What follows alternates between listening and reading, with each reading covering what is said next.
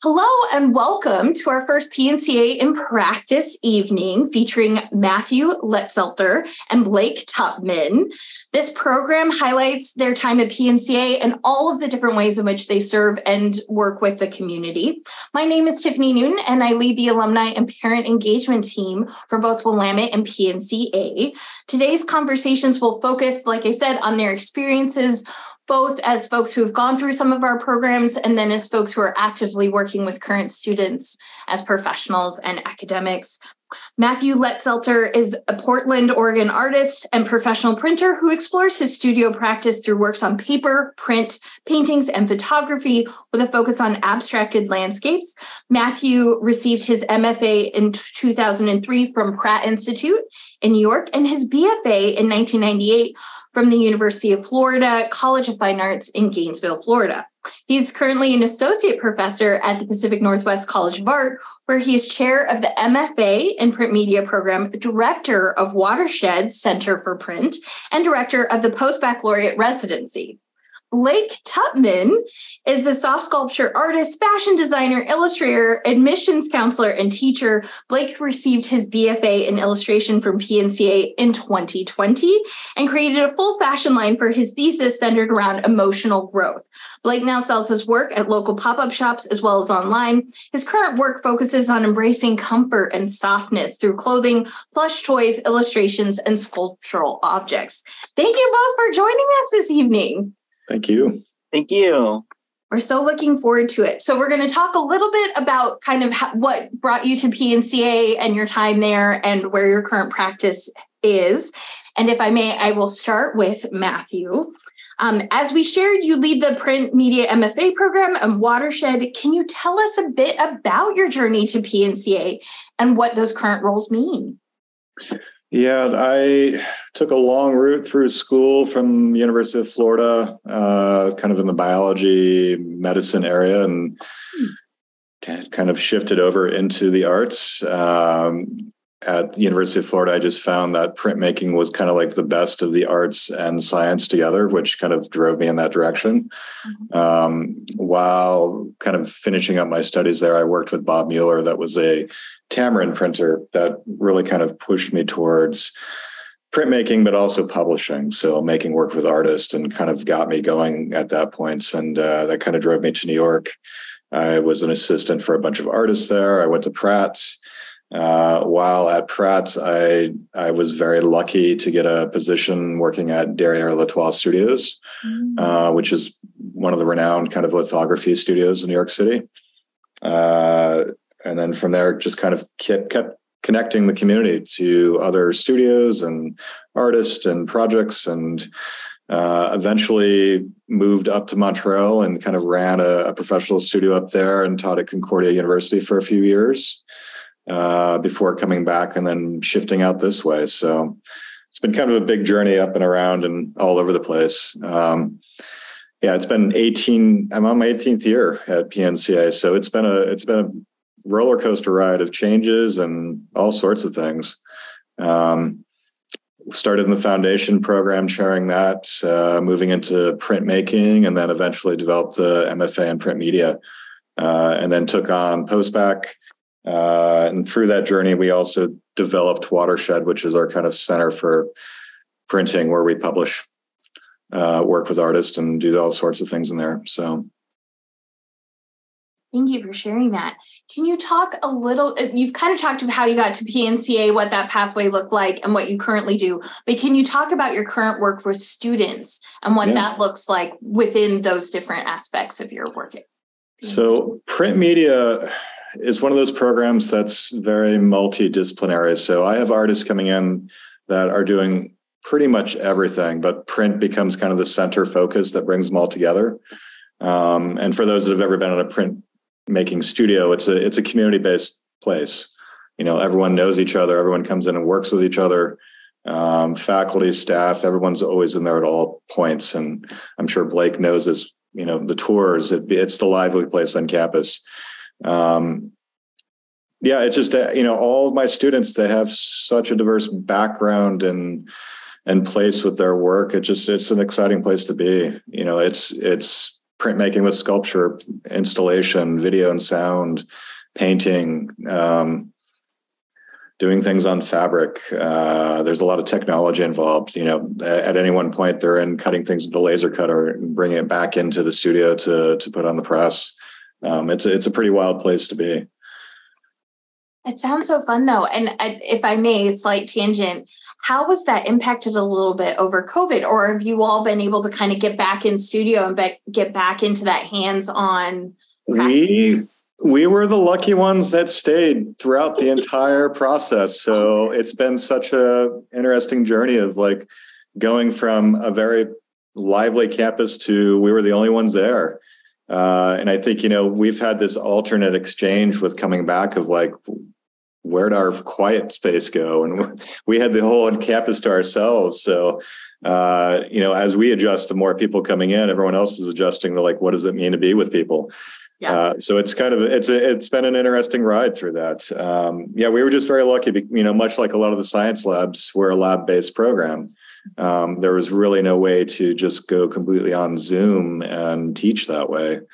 So we had a lot of protocols set up in place, and we have a really healthy, ventilated studio, and did really well with that.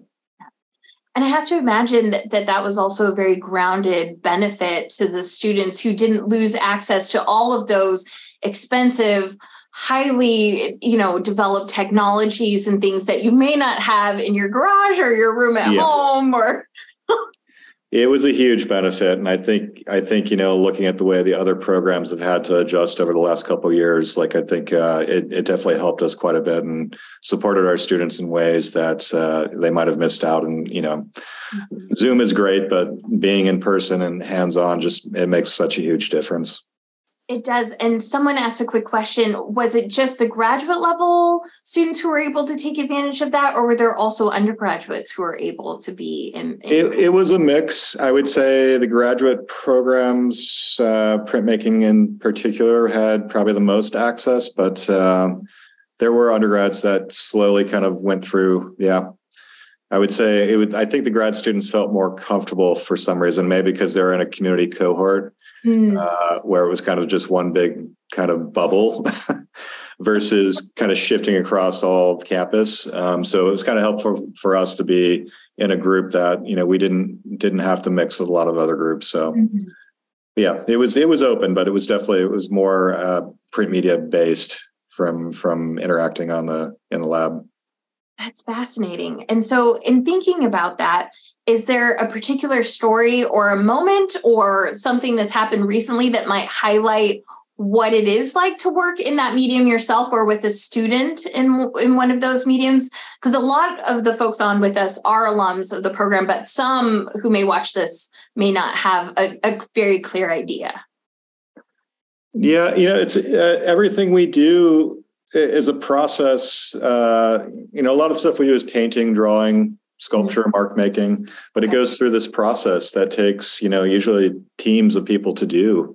So it's a very collaborative process, and you really have to be there with other people to kind of make things happen. So it's like taking the traditional arts and then adding it to this old technology or new technology. And it's something that has really kind of kept us connected in different ways. And I think that's why the printmaking lab itself is always a big community, just because you have to work together. You have to kind of depend on others to get a certain amount of the work done. It's just a different way of making that I think has kept me alive and going in that field for so long. Well, I don't know if I'd survive in a private studio. I couldn't survive without others either. But in thinking about that practice also, and all of the work that you do on the publishing side of things with WATERSHED, I mean, it seems like you're also then creating these things that are tangible products of, the great creativity of the community, but then they last or they can have impact for a long period of time. Can you talk a little bit about WATERSHED? Yeah, so WATERSHED is basically our in-house publishing center. It's a pretty dynamic system where we bring artists in. The students take classes and actually produce work with the artists side by side. So it's this reciprocal engagement of making that It forces students to do things they wouldn't do with their own work. It puts them on a spot to reach a level of professionalism that they might not do normally.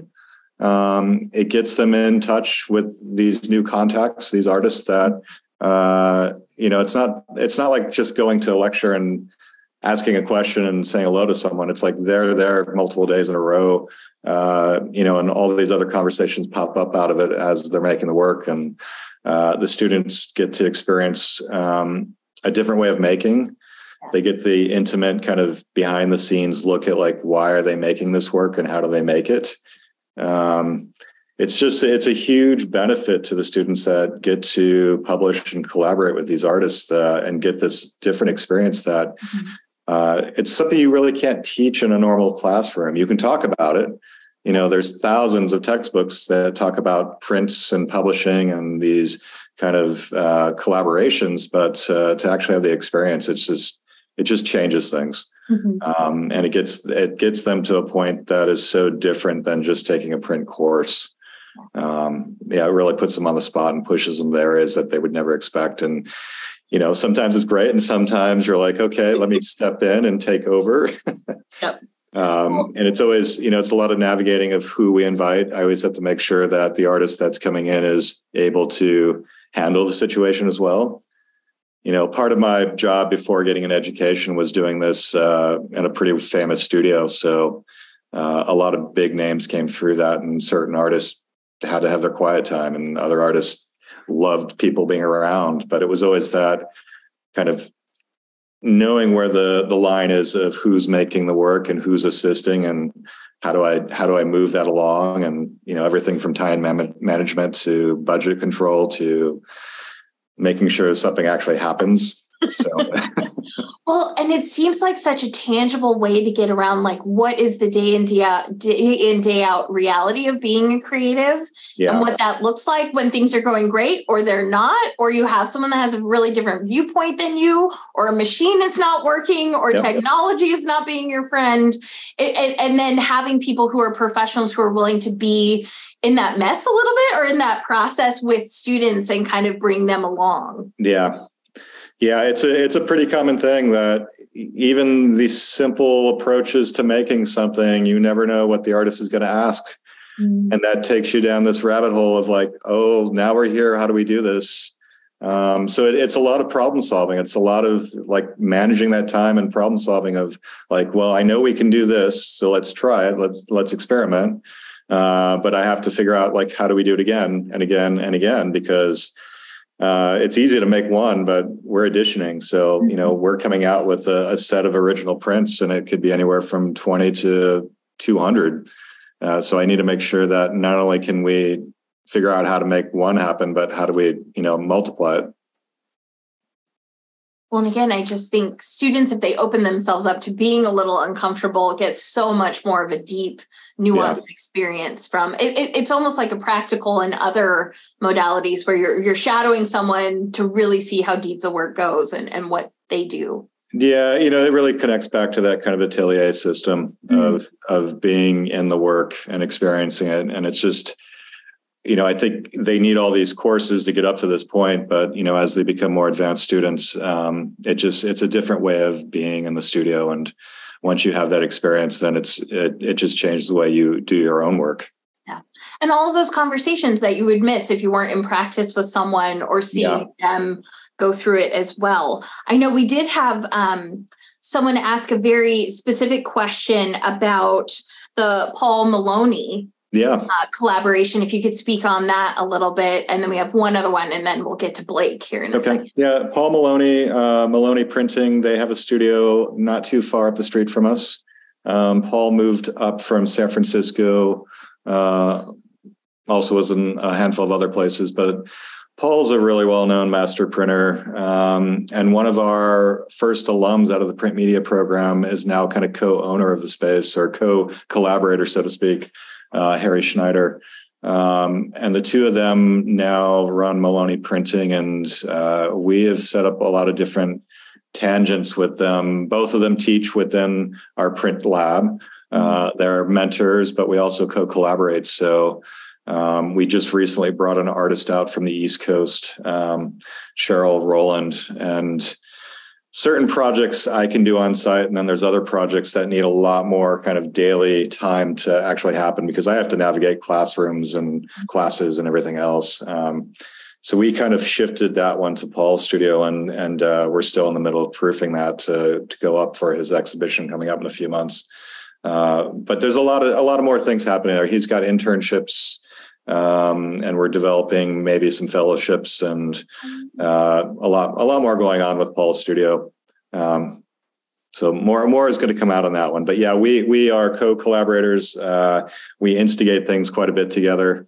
Not too long ago, we had Allison Saar on site and had a chance to have her making work in our studio. And then some of that went back to Paul's studio. And there's some beautiful additions that came out of that experience. Sandel Burke. There's been quite a few artists that we've kind of gone back and forth. Yeah. Storm Tharp, we had for a while. Now Storm just finished a whole series at Paul's that was up at the print fair at the museum recently.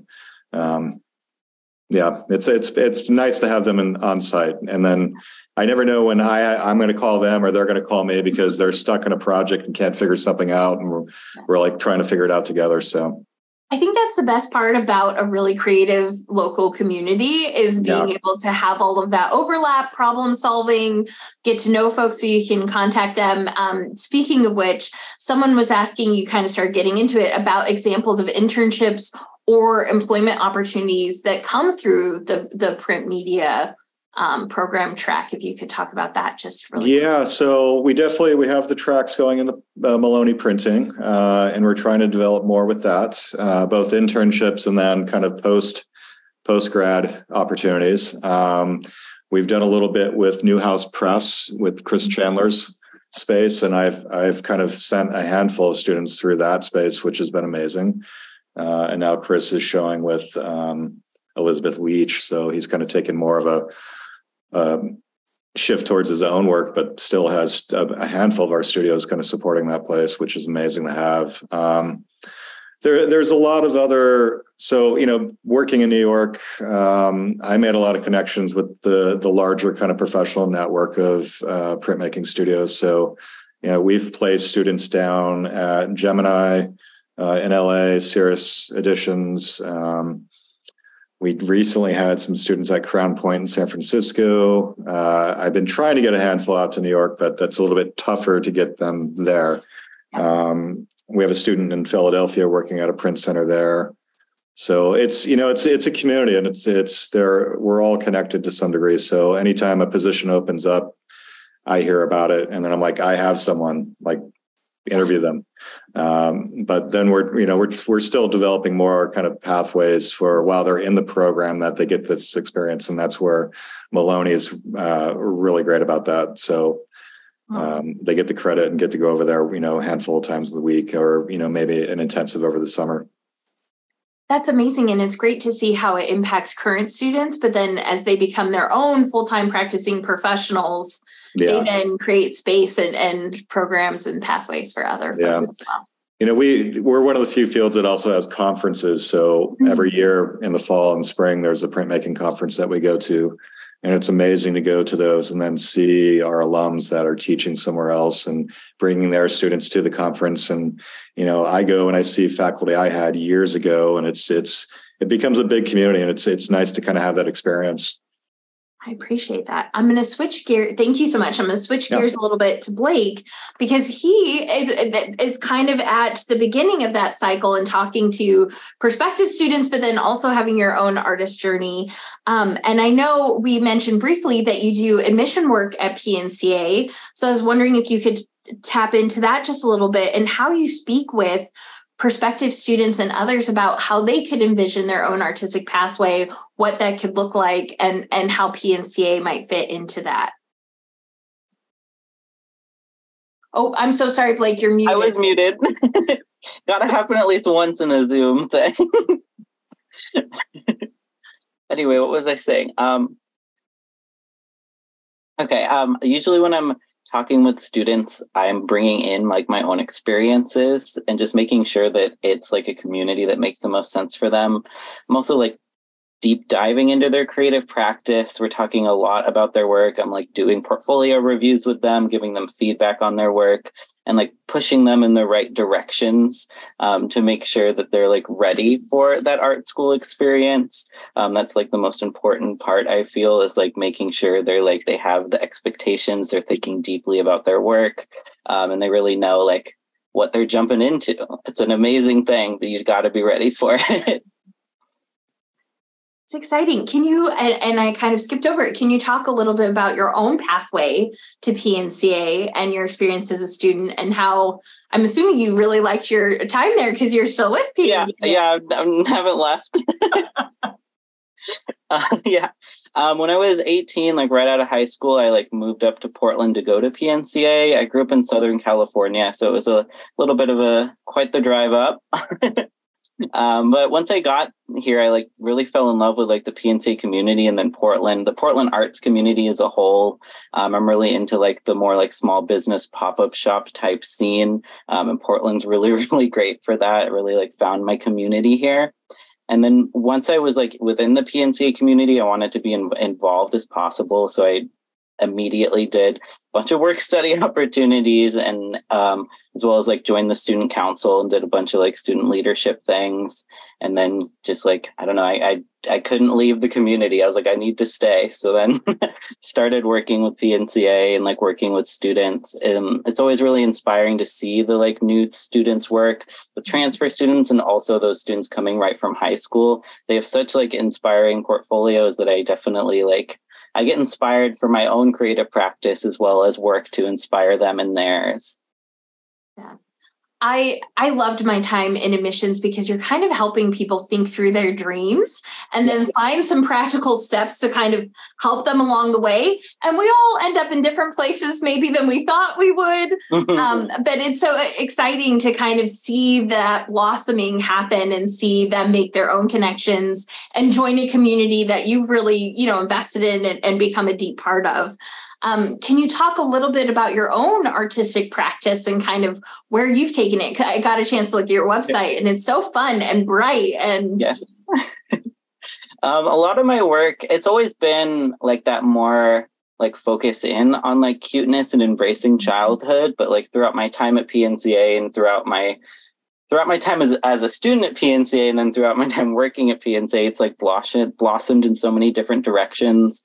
Like when I first came to PNCA, I was like only drawing, like traditional drawing. That was it. And then the community really opened my eyes up to like all ways of making. During my time as a student, I made sure to work in every single studio space. I studied illustration, but I did so much textile work over in the sculpture department. I did a lot of printmaking. I did a lot in Make, Think, Code. I really hopped around, and I still hop around all the studio spaces. Like a lot of my practice is about exploring as many ways of making as possible. And I'm trying to like always bring something new and exciting into my work. I don't want to be like stuck in one zone. I feel like I need to like really hop around. Well, and that's also, I think, so rich for your job at PNCA, because if you think about it, you can talk about, like you said, your own experiences, maybe when something went well, if you had an issue with a certain machine, professor that you took that you really enjoyed. Is there a special moment that you kind of draw on often, or a story that you like to tell when you're thinking about PNCA and the community? Yeah, definitely. I almost always go back to my like freshman year.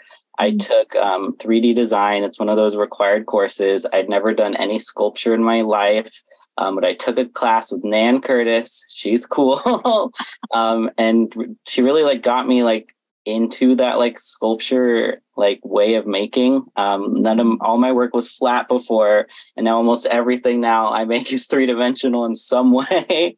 And really like sparked that joy that is like driving most of my practice now. Did a lot of textile work in that class, made a lot of clothing, and now that's a lot of what I do. Wow. So it was one of those where, again, like maybe what Matthew's trying to do with his students, getting out of your comfort zone, trying something new, and then potentially falling absolutely in love with it and taking it from there. Yes. Oh, that's so fun. So is there any stories or anecdotes you could share, or something that's really cool about the current, first year class or prospective students? I know I had shared, sometimes you just hear this great story about a particular prospective student or someone that's in the class, or they kind of open your eyes and teach you about something that you hadn't considered through that process. Yeah, this is less of like an individual student and more of like in general, like students have been are coming in with like increasingly impressive bodies of work. They're very they're very like conceptually strong. It's like more so than like previous years. I think something about the pandemic and the like emotional hardships that so many students have gone through, they're like creative. I guess it's like a small blessing within the hard times. It's been such impressive portfolio, such strong emotional, like impactful, deep work that I'm like talking with students about and like seeing them just like share their work. And they're becoming more and more in tune to talking about their work as well, which has been like really great. That's so exciting. And for those of us who maybe aren't in the art world, could you explain what a portfolio review is or what that might look like? Yeah. So for our, I work with undergrad students. Our requirements, every school has different requirements, but our requirements is between 10 and 15 images or videos of their work. So it doesn't have to pertain to one specific theme. It's just the strongest work that they're working on, what they're most excited about. And it's a wide variety. Some students will have mainly just drawing. Some students will have like a really great mix. Lately, a lot of students have been having a ton of different work within their portfolio, which has been really, really great. It's always good to see work that has like some sculptures, some printmaking, some photography, some video. A lot of students are thinking really interdisciplinary and like working in a variety of ways.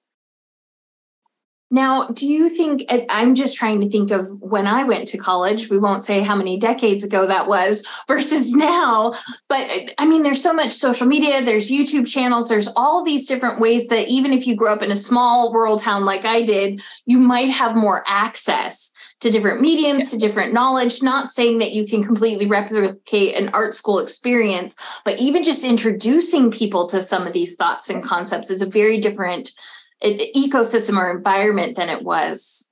Yes. Yeah, definitely. When I was like applying to schools, I didn't even know what printmaking was. But now so many students like coming right from high school, they've already done some like printmaking. They have they have really cool work. Some students are doing like cyanotype work through photography, and it's just amazing. So many different art practices that students are getting, and some of the a lot of them I'm meeting with them and asking about their classes, and they don't, even if their schools don't have like access to those ways of making, they're finding them themselves. Yeah. Well, and I think of like 3D printers and some of the different technologies that people, not saying it's completely affordable, but there are maker spaces or libraries have some of this technology. There are places to start getting into those modalities. It just seems like it's completely changed in a lot of ways. Yes, definitely. There's so many, feels like there's there's more access for so many different students. And that starts them off at a point where I'm like, this is like in the future, it's going to be even more amazing work because they're starting with such amazing work. Well, and that's the fun part, seeing how much further they might be able to go because they were introduced to it early and they have kind of just so many more options for them to delve into and different things. Is there anything else that you want to share about your current practice, your job, the work that you do at PNCA before I kind of get into questions for both of you? Yeah, I think we like covered most of it. Yeah. We've been moving right along. Yes. So we've kind of course, gone into details about this, but I want to ask both of you if there's anything that you want to share that highlights the impact specifically that PNCA has had, whether you're almost 2 decades, connected with the community or closer to, 5 to 7 years, anything that just kind of crystallizes that for you. Big questions. You want to go, Blake? We went into a little bit about like how much it did for my like creative practice. But just like being in a community with so many different artists, like I feel like I'm inspired every day. Even if I'm not reviewing any like portfolios that day, just like talking to people within the creative sphere, interesting ideas, taking those ideas in and thinking of bringing that into my work, into my like creative practice, and into like when I'm like teaching. I teach quite a few classes through our community education program. So I'm definitely inspired by those students as well. So that's like another part of the community.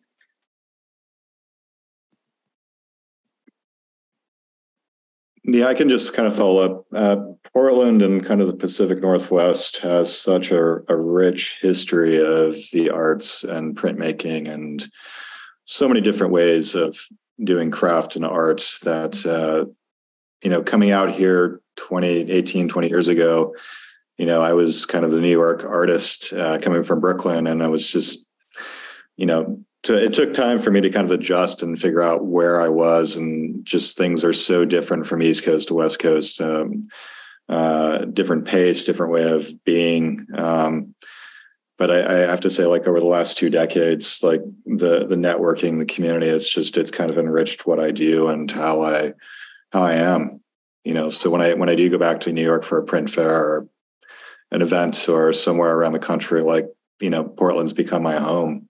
And it comes with a whole community and group of colleagues that I work with. So that's wonderful to hear. And I think to take off on that, when you enter PNCA, as I've shared, I've worked at a bunch of different universities, and there is just such a strong sense of place and space making. And in all of the, just looking at the bulletin boards for student organizations and the events that they're doing, to First Thursdays and diving into all of the different things that can be going on a Thursday night in the building versus everything else. It is just such a vibrant center to be in, and it's right in downtown Portland. There's so much going on around there. It just seems so rich for almost accidental but wonderful opportunities to really dive into things. If I think about going over to the Glass Building or going over to different galleries that are run by alums or feature all kinds of different student and alumni work, going to one of the museums practically any of the museums around Portland have some kind of PNCA connected artist or creative showcased in them or as part of their permanent collection. It is just such a vibrant place to be. Yeah, it's hard not to go anywhere and not have a connection, which is a good thing. The best kind of no anonymity, feeling known and connected. So in just talking about, we bounce all over the place. And of course, folks who are on with us are welcome to keep submitting their questions. One of which I love that someone just kindly shared that they have a ceramic piece for you, Blake. So we'll make sure to follow up there. It's a community that always cares and gives and stays connected. But in thinking about all of the different things that are currently happening, the stuff that folks have gone through with the pandemic, is there anything that's coming up soon that either of you are really excited about or you're really interested in? I know we'll kind of start learning who our incoming class is over the next few months, but I don't know if there are other things that you both are kind of tapped into. Well, we're heading towards kind of the thesis events for both undergrad and graduate schools. So that's always a great time of year to kind of see the culmination of, what happens. Focus Week was like a week-long event of all the undergrads showing their thesis projects or proposing. And then the grad students go up at the last week of school. So you get to kind of see like what it's all about and kind of that endpoint and new beginnings. So that's definitely coming up. And I noticed Linda mentioned that Tom Prochaska's show is coming up at the Hallie Ford Museum. I was lucky to work with Tom years ago. Tom and Christy Wyckoff, they were kind of early mentors of mine at PNCA. They both were the full-time faculty when I came in. So I'm definitely looking forward to that and getting students to kind of go down and see that. I love that. Is there anything, Blake, that's coming up for you or that we should have on our radar? Well, every year I'm always excited to see like the new class of students coming in. I personally am excited I'm teaching another CE class starting next month. That's about textile printing on like fabric digitally through digital illustration and then garment production. So like half of it is going to be digital illustration and printing, and then the other half is going to be like making garments. And I'm just really excited to see what the students make. I'm always excited to like see what they come up with and draw inspiration from it and like give inspiration. That's so exciting. And it's also one of those things I wouldn't have thought, I even 10 years ago wouldn't have thought of making my own pattern in fabric and how that would work. And now people can customize almost anything, or you can 3D print a tool that's specific to your use, or a slight modification for, a piece of technology or a camera or something that you're using. There's just so many different ways people are getting the creative bug and really designing exactly what they need so that they can have their visions kind of come to life. I'm trying to read. We got a long comment. I'm like, oh my goodness. So yes, one of the participants, just to be slightly technical for a second, is asking why they can't interact. And I'm so sorry, just for intellectual property reasons and recording permissions, we don't have everyone's camera and mic on for those joining us. But please know, we'll have other opportunities to check in and see folks live. We are going to be inviting the community and alumni in for Focus Week and for the MFA thesis preview that happens with first Thursday in May, and some of the other stuff that's going on. There's going to be an amazing show also titled Arrowhead that first week of April that looks at Indigenous artworks and artists.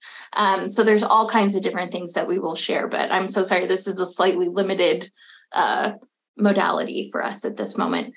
Is there anything either of you want to dive into? Because we've been talking so quickly and have gotten through so many different things, but if there's other examples or things that you want to share, talk about different connections.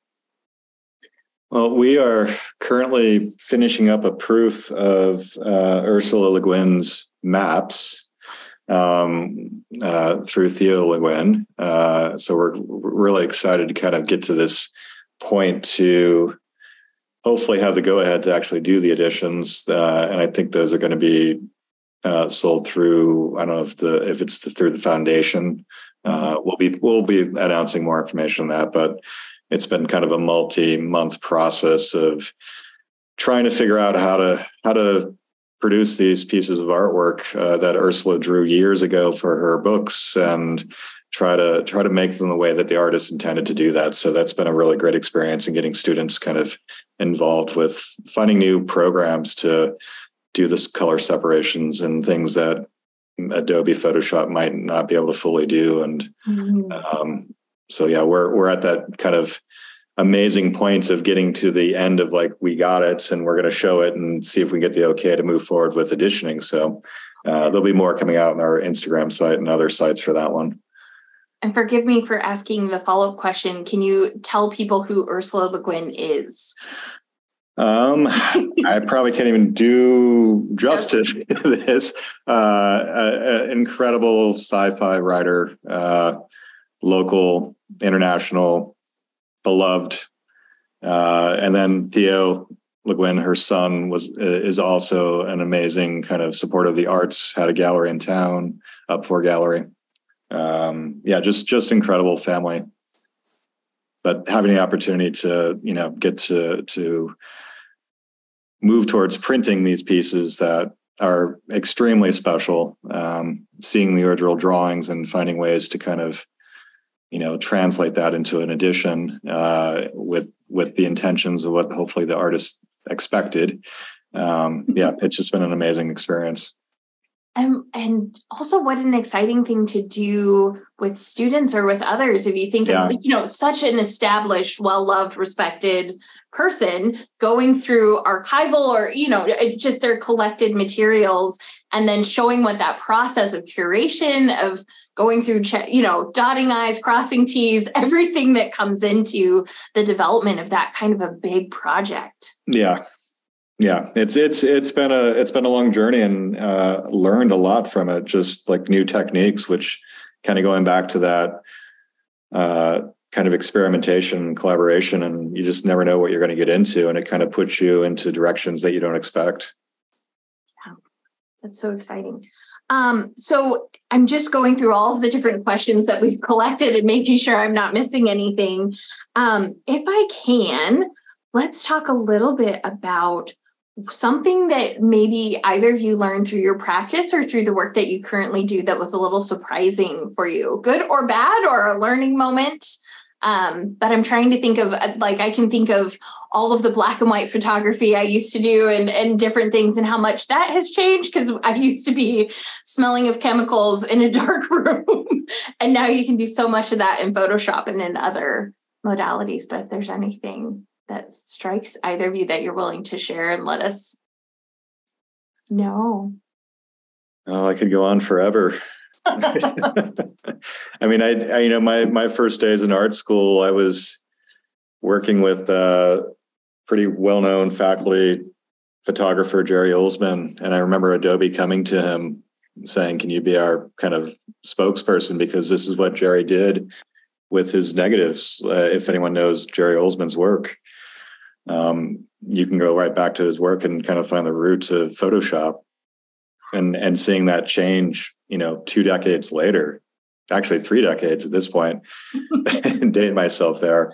It's amazing with technology. I think I look back at early on when we started developing the Make Think Code Lab. I was kind of one of the co-collaborators on that space, and had a chance to buy the first 3D printer on campus. And just seeing how that has changed over time has been pretty phenomenal. Even inkjet printers, I remember, it used to be like an iris printer that threw ink out all over the place on a drum. And then Epson came out, and it's just been kind of continuing from that state to now, pretty normal that we're making film or printing a base layer off an inkjet printer to do something else. Mm-hmm. These things were untouchable before, that students couldn't get near it. And now it's like, we can't get enough of them in. Well, and I just love the idea of something that, required very high technical aptitude and expertise. And if I think of, I hope he's the one that created the masking tool, because I'll be forever thankful and everything else. But just how much of a specialist you needed to be to get that granular in the work and developing your own skills. And not to say there isn't a skill set to be able to use Photoshop well, but it's just so expansive and available to so many more people. Yeah, it's funny. Those tools have gotten so expansive that I always have to tell students, like, find what works for you. Don't worry about learning every aspect of it. Otherwise, you'll never get anywhere. Yeah. It does so much. So it's like, I think there's certain pathways of picking up the skill sets, but you might not use every tool on it now. There's just way too many options. Yeah. Well, and the adaptability, like, what is the right tool for the moment? What will work, if not perfectly, but enough to get where you want to go? And then how you triage and think through that, and what else you can bring to it. Or if you're hitting some barriers, how else you can work around it or try to adjust to that. That has to be such a huge part of the art school experience. Like, just that giving it a go. And if it doesn't work out, what else can you do? I feel like in a lot of my, as I was learning the more digital drawing, with Photoshop and Illustrator, more of it was about how to use tools, not how they were intended to be used, and not how to use tools with their intended use. Because you can create such more interesting, visually interesting pieces just by using tools and totally not how you're supposed to use them, break things, make it weird. Yeah. Well, and there's two sides of it. There's getting funky and weird with it and exploring boundaries and what makes sense. But then I also remember in desktop publishing and stuff, what is the professional aptitude and what do I need to know? So it'll come out right in a newspaper, or it'll come out right in a magazine print, or, oh my goodness, how to get the colors to actually look like they're supposed to look, or match Pantone, or, all those different things. There's just so much going on there to where you're playing with it, but then you also get technically proficient enough to be able to, make money off of it, and to have that be part of your creative practice, and to have other people think, oh, I have some really slick skills here, and I'm putting together something that's that, they enjoy as well. So we've got about 10 more minutes or so. We can go into a bunch of different directions. But one of the things I want to talk about, since you both talk about your community, especially, East Coast to West Coast, going to conferences, meeting prospective students, now that they're professional practitioners, all these different things. How do either of you kind of use those community connections and maintain those, both, for your own creative practice, but then in the work that you do? Well, I could say Instagram's been a big help. For sure. Within the printmaking community, Instagram's kind of like the app that everyone connects to. Mm-hmm. Everything from recruitment for my program to seeing what all my colleagues are doing around the country. That's the instant one. Mm-hmm. But still email, still go and visit and see people. I think, I'm sure Blake might know some of this, but just, being on the road to recruit, I get to, kind of go to these places where my friends are and visit with their students and see what's going on. And it's just, maintaining that connection that way to travel, going to big events, in New York, there's a yearly print fair that I go to, and it's amazing to see this kind of international community come back together every year. I don't know. We're giving you a moment, Blake, if there's anything you want to add before I jump in. You did a lot of it. I wish I didn't have to spend so much time on Instagram. I will say that. That is a really great way to connect. I'll try to live stream on there some, and also post and stuff like that. Try to keep everyone up to date and also get up to date on other folks. Most weekends I'm doing some sort of pop-up shop. So I connect with a lot of my fellow artists in that environment, set up my table, walk around a little bit, maybe buy too many things and then sell my things. That happens to me at every conference, or when there's a maker's fair or something. I have to sometimes limit myself so I don't go a little too far or I need to remember what kind of car I have, or if I'm flying or not. So what can I fit in my bag or in the back seat? I always got to make sure, I got to sell more than what I'm buying here. Or, we have that wonderful holiday, the student holiday art sale. And I'm always I know we get to do the preview because, of course, we work within PNCA, but I'm always on the hunt for earrings or gifts or all kinds of things. And it's so fun to see how vastly different each student's booth is.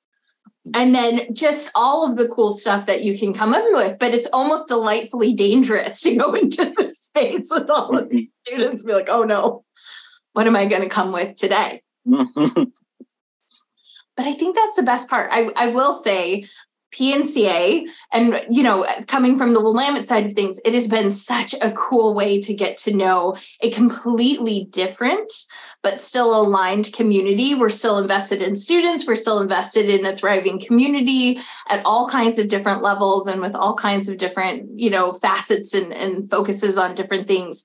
But it's just so fun to be up in that building and see what's going on. And half the time I've been in there and, someone's setting up a fashion show or practicing something like that. There's paint on a table. Someone else has something going on. Everyone's eating. It's just so fun to be in that space. So I will just say, I think we've kind of covered most of the things that we were going to speak on. We've talked a little bit about your pathways to PNCA, your current work, what's exciting, working with students, developing, maintaining, and kind of, infusing a little more energy into networks, those kinds of things, some of the special collaborations or opportunities that come out of the unique community we all get to be a part of. Is there anything else that you would like to add to the conversation before we start wrapping up? I think we hit a lot of cool stuff. Our team. I know. I'm just trying to think. We've hit all of the things on my checklist, which is amazing. But I just wanted to make sure that if there was anything else from those who are on with us still, or from either of you, that I don't, roll us out before we're ready. Yeah, there's a lot going on. So for those that want to come in and kind of take a tour and see what we're doing, you're always welcome to. Yeah.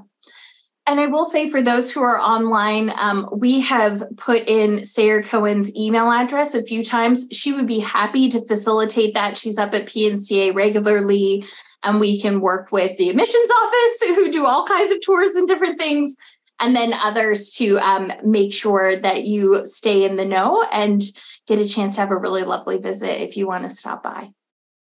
So with that, thank you both for a wonderful conversation of all of the cool things that you're doing. I think I need to stop by some offices and see what's going on my next visit to PNCA, which will be in a week. And with that, I will just close it out. And for those of you who joined us online, thank you so much for giving us your time and attention. This will be recorded and shared later. If you have future programming ideas or other thoughts or things that you are doing in your own life and through your connection with PNCA that you'd like us to know about, please feel free to share them. And with that, we hope you all have a lovely evening. Stay safe, stay healthy. And we hope to see you soon, either online or in person at PNCA. Thank you so much, everyone.